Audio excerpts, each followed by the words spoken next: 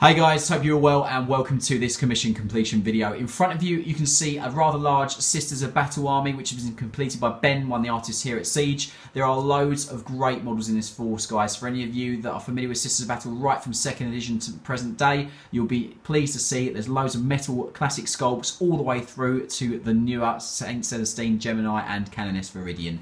I won't give you away any spoilers now. There's loads of great sections of this video with all the HQs, troops and infantry and other units that are in this force. It's a real treat, this video, guys, so stick around, watch all the sections, and I really hope you enjoy. See you guys in a minute when you come back with all the characters. Hey guys, what better place to start than looking at all the characters from this Sisters of Battle force, and there's quite a few. There are loads of iconic models from the classic Sisters of Battle range from 2nd edition, moving right the way forward through to the present new model, which is obviously Celestine and her Gemini at the back. So to start off with, we're going to have a look at Canoness Veridyan. There are three Canonesses obviously in front of you here that you can see. You've got Veridyan here with her full glory. Very, very classic model from the old 2nd edition Sisters of Battle Codex artwork by John Blanche. And you've got all of the areas of detail work, as you can see here, that have all been fully picked out and multiple colour highlighting throughout, and obviously a load of non-metallic metal that has been done on all the different areas, including the sword, the kneecaps, and obviously her shoulder pad trims. And various bits of filigree that are around her armoured sort of corset sort of thing that she's got on. So moving her around to the back, as you can see here, all the areas of highlighting on the backpack and all the leg work and armour panels and everything, as you can see there. And the NMM that's done on the fleur de lis there, and the little bits on the top of the backpack, as you can see there. Bolt pistol, really, really nice. It's got obviously the classic chevron pattern on it as well, and there's some chevrons on the wire here on top of a sort of bionic eye sort of implement that she's got there as well, which is really nice. Very, very classic model. Really lovely painting here done by Ben, and all the multiple areas of highlighting that are done throughout all the different aspects of this this model and this force. So that's Canoness Veridyan. Then we'll pull forward the two flanking Canonesses.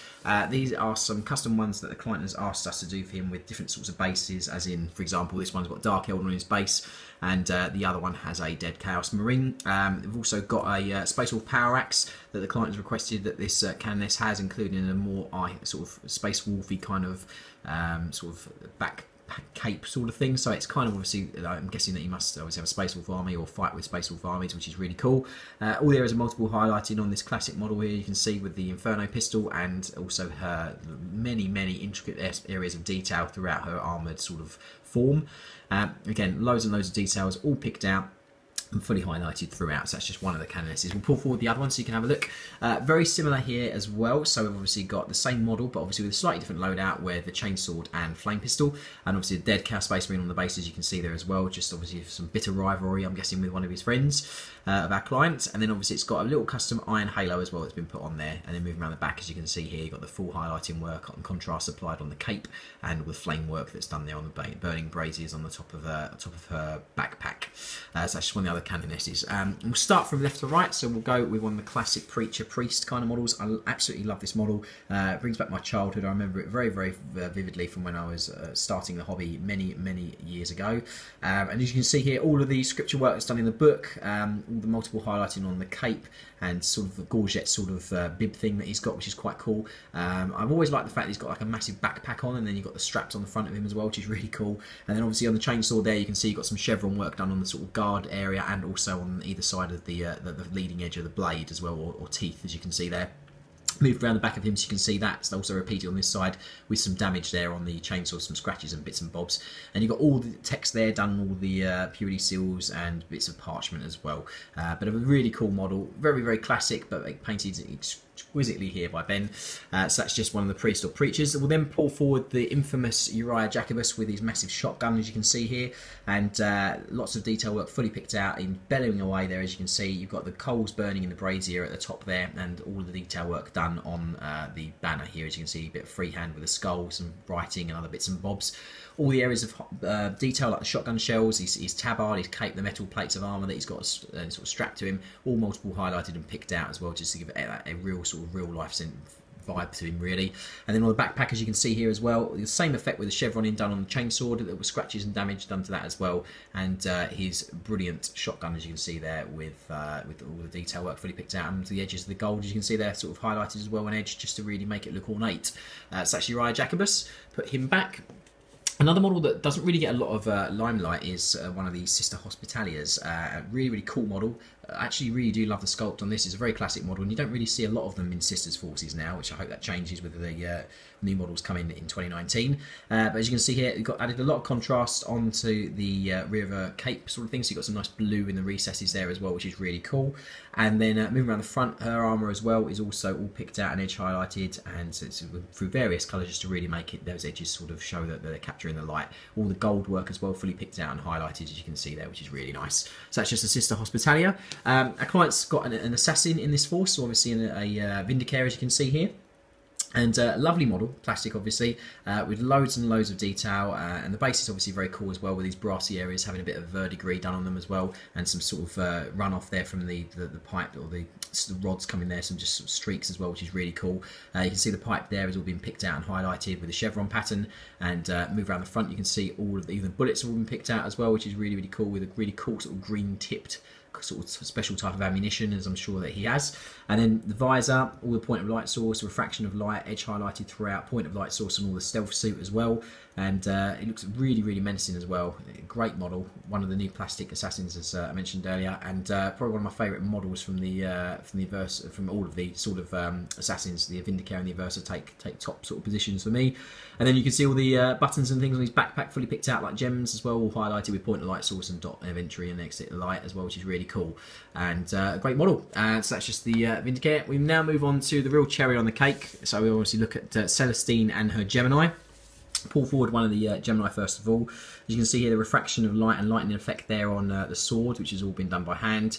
All the filigree and fleur-de-lis, wings, all those bits and bobs have all been sort of done with non-metallic metal as well, as you can see there. You've got the freehand on the tassels as well there, just to add that little bit of detail onto those. As you can see on both of those, it's been done. Move around the other side as well, as you can see here, all different areas have highlighted on the armour, on the black, has all been picked out, so it's really, really sinister looking armour, which is really cool. More non-metallic metal there on the backpack, on the fleur-de-lis, and also on the top rungs of that jump pack. And even on top of the bolt pistol, the casing has also been done in non-metallic metal as well for these models, just because they are going with Celestine, and she is the real centrepiece of this force. Some spot highlights as well, as you can see there on the shoulder pads as well, which is really cool. So that's just one of the Gemini. We'll pull forward the other one because we're going to save the best till last. And as you can see here, again, really, really cool pose as well. I cannot wait for Plastic Seraphim to come out when they finally do them in 2019 after the announcement. And as you can see here, some absolutely brilliant, brilliant models all in this force. Finished off with these Gemini. And just before we get to Celestine, as you can see, little rose there on her thigh as well, all picked out. Same consistency of work throughout all the models in this force. And great addition to any Sisters of Battle army, the Gemini and Celestine. And then we'll pull forward the final model, which obviously is Celestine herself. An absolutely stunning model, even before any paint's applied.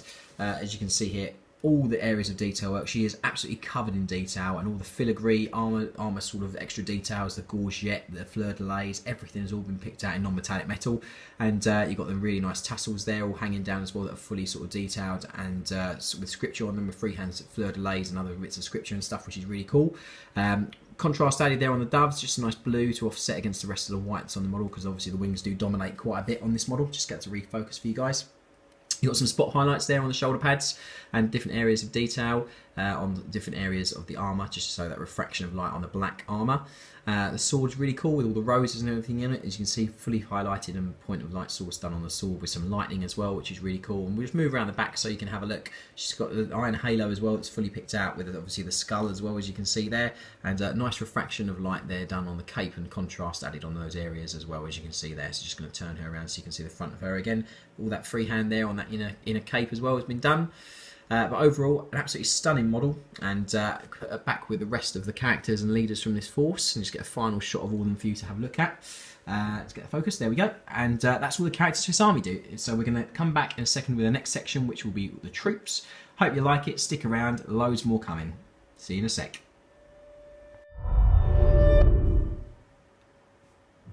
Hi guys, so here are all the troops of this Sisters Battle force. You have 3 Retributor squads, all armed with heavy bolters, which you can see at the back. You've got 2 Seraphim squads with the same loadouts, and then you have 2 5-sister squads as well, flanking the central Dominion squad that you can see there, all armed with melter guns. Oh, and also 2 Simulacrum Imperialis banners as well. So we'll pull forward a few models just from this force, just so you can have a look, and we'll work our way from the front to the back, just so you can see. So we'll start off with a couple from the front squad here, just get this to focus for you guys. So you can see here, really classic models. Always been a massive fan of these Sisters of Battle models, whatever they are, whether they're sort of the Retributor variant that you can see here with a heavy flamer, or right through to sort of the simple sort of bolt gun sisters. Lovely models that have lasted the test of time. A lot of people have been asking for new models for a very long time, but Games Workshop have finally answered all of our prayers, and we hopefully will be getting some in 2019. But back to this, I digress. We've got obviously lots of detail work throughout this force, very similar on all the models across this force. So, like, for example, the fleur de lis on the shoulder, the wing on the other shoulder, and obviously the robes and things. Just weapon loadouts that are different. So here you can see obviously just one of the heavy flamers from this front 5 sister units. You also pull forward one of the really cool sergeants, as you can see here, Sister Superior, just with a bolt gun, as you can see there, and all the lenses they're all picked out, as you can see. Nice green tassel there, holding her Inquisitional eye. That's like marble effect on there as well on the Inquisitional eye. So that's just one of the Sister Superiors. We've also got a very sort of one of my favourite models from the range, obviously one of the helmeted sisters, which is really cool. Always like the mark of armour that they had, and I think the helmets are really cool. And I personally used to use just the helmeted ones for my Celestians, just to show those as different from the normal sister squads. That's how I used to work them out. But back to this, I really do like it. Obviously, there you've got point of light source, and you've also got a little refraction light spot highlight there on top of the helmet. As you can see, same consistency across this force. So all the lenses on the guns all picked out, all the areas of detail were fully highlighted, all through all the capes and everything. As you can see, that's just one of the sisters.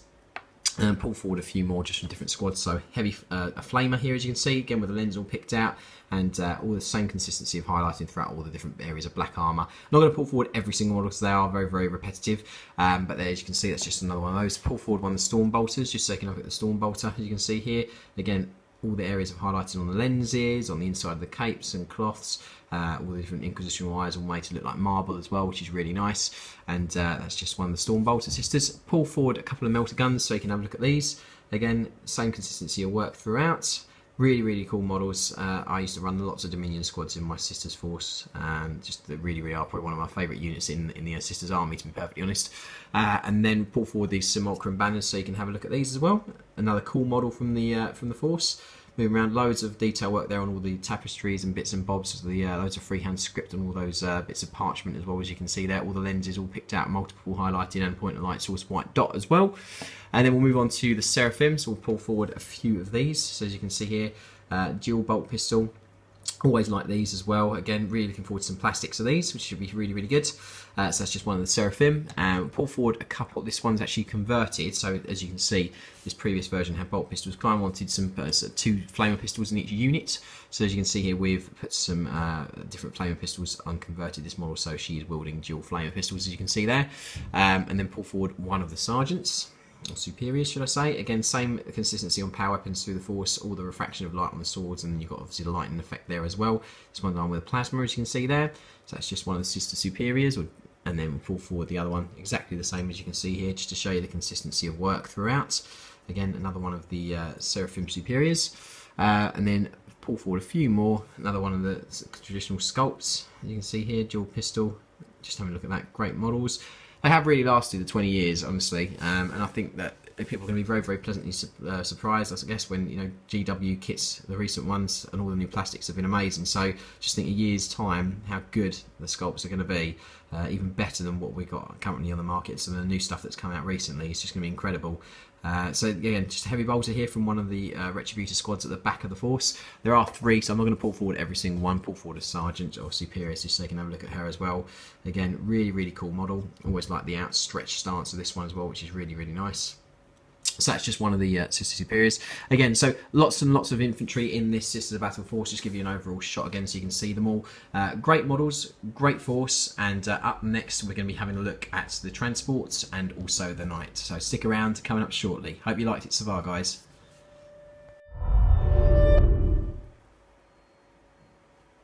So to finish up this great army, guys, we're going to have a look at the 3 Immolators and the Knight from this force. It's great models and really iconic Sisters of Battle tank. Has a very good different sort of firepower, obviously, with the flamers, or you can have melter weapons, or you can have bolters. So again, that holy trinity of weapons for the sisters, and they have lots of work has gone into these, all the lenses and everything that you see. I'm going to pull them forward so you can have a look at them. And they've also got some additional freehand on them as well, which is really nice. So we'll just pull one forward just initially to start off with and have a look at. So as you can see here, really nice edge highlighting on all of the aspects of the armour panels, and all the finalities and details all fully picked out. As you can see there, extra little bits of detail and Sisters of Battle detail included across all of these tanks. As you can see there, you've got the gunner in there with their all the lenses on their sort of helmet all picked out with point of light source, and the refraction on the lenses as well. Really nice transitional colours there on all the sort of arched cathedral-like lenses on this tank as well, as you can see here. And then moving around the front, we've got some really cool freehand. This tank obviously saying kneel and die. All the different banner scripts have been chosen by our client, and as you can see there, that's one of the Immolators. Obviously you've got Hunter Killer Missile there as well, again with the little lens all picked out on that one. Pull forward the other one just so you can have a look. Exactly the same, I'm just going to show you the front free hands. You can see you've got the banner there. As you can see, we are Absolution on this one. Moving around again, same consistency and quality of execution throughout on all of the models on this force. Again, as you can see there, really nice transition on the red here as well on the front armoured sections. And then the final one, pull that forward, we are Scorn, the freehand that's been done on this one. Just moving around here, around the back, just to give that a nice turn for you to have a look at all the aspects of detail on it. Really nice symmetry on all the additional plates and things that have been put on them as well. So that's the Immolators, and then we'll just have a look at the big guy himself. Pull these to one side so you can have a look at him. Loads has been done to this model, so just get that in full shot so you can see here. Obviously straight away you can see it's got a really nice free-handed shield, the lion head and crown on there. Some nice NMM that's done on the crown as well. And then moving around, all the metal work has had loads and loads of grime and dirt sort of put in it, so it gives it that real ancient kind of look to it, in all the recessed areas and the nice gold contrast in brighter areas with Mechanicus symbol all fully painted. And then you've got all the extra little details like the transfers have all been put on really nice and flush with the model, which is nice. Added some subtle Sisters of Battle aspects to the model, as you can see here, just where the normal sort of symbol bit would be on the Knight. Ben's gone in and added one of the Sisters of Battle specific sort of symbols on there, which is really cool. Got a nice little fleur de lis there as well, also on the top of it.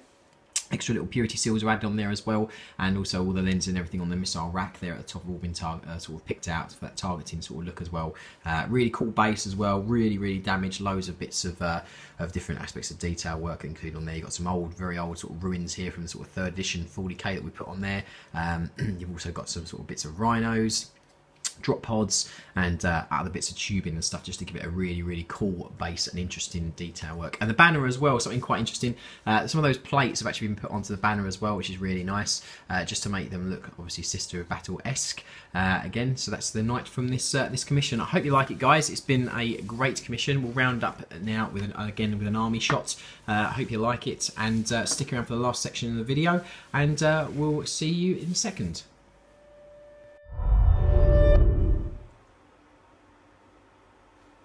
So there we are, guys. I hope you have liked this commission completion video and this amazing Sisters of Battle army that we've had the pleasure of working on. If you've liked what you've seen and you'd like to take a mission out here with us here at Siege Studios, then please head to our website, www.siegestudios.co.uk, or click down in the description and you'll find all the links to our social media and our website as well. From all the guys and myself here at Siege, thank you for watching, and as always, please like, please comment, and please subscribe, because it really helps us out. And we like to chat to you guys in the comments. See you guys on the next one. Take care. Bye bye.